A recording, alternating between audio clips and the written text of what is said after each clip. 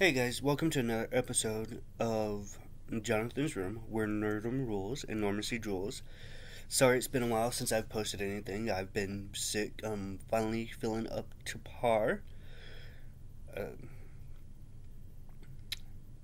and I have plenty of catching up to do. I have so many ideas.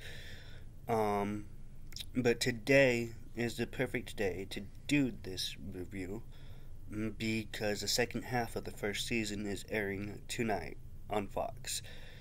Um, so, for me, the show that I'm talking about today is one of the better shows that has come out in 2019.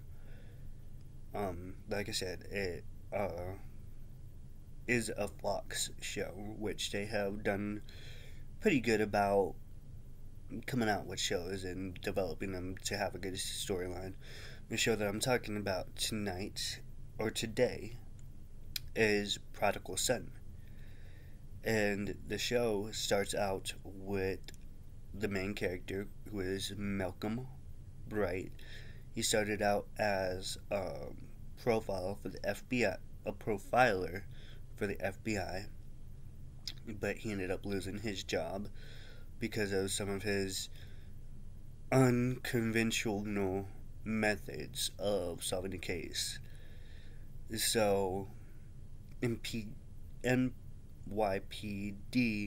Lieutenant Gil Arroyo brings him in as a profiler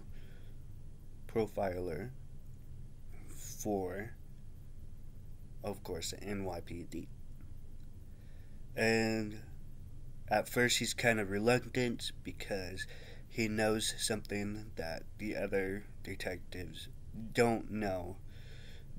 But Lieutenant Arroyo has brought him into the NYPD for a certain reason.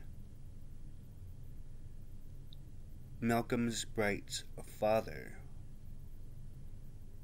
is serial killer Martin Whitley, aka the Surgeon. So there's that twist. And, because his father is a serial murderer, he doesn't quite want to, really tell his fellow co workers, his fellow detectives, that his father was Martin Whitley. But the first case that they have him working on with the NYPD is actually a copycat. Somebody is copycatting Martin's murders.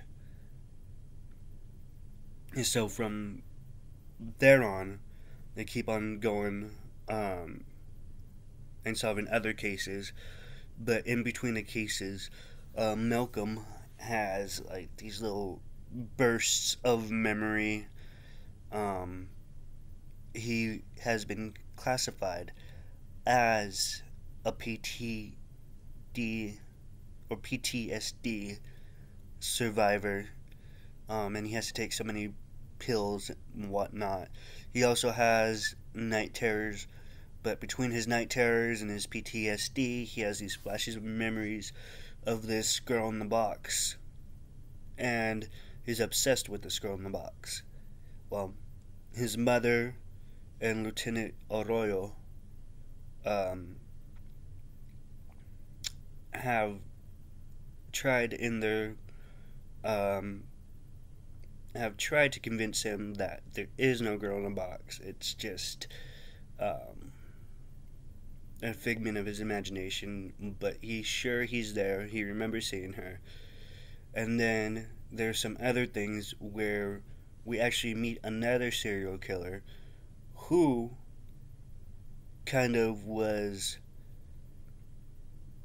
trained, kind of put under the wing of Martin Whitley. His name was the Junkyard Killer. And it starts getting interesting from there. At this point, what happens tonight is the way that they ended the first half of the first season is the Junkyard Killer right now has Malcolm. So I cannot wait to see what happens tonight. I am super ecstatic about this. I have been waiting for the second half of the first season. Um, so guarantee you I'll be watching it tonight. Um, I have posted the trailer for Prodigal Son on Jonathan's room. So if it catches your interest, it is also on Hulu. Watch the first half of it before you start watching the second half so it can make sense to you. The first half is 10 episodes. Um, it's really good. Yeah. But, alright, I think that about does it. So, see you guys on the next episode of Jonathan's Room, where Nordum rules and Normacy rules.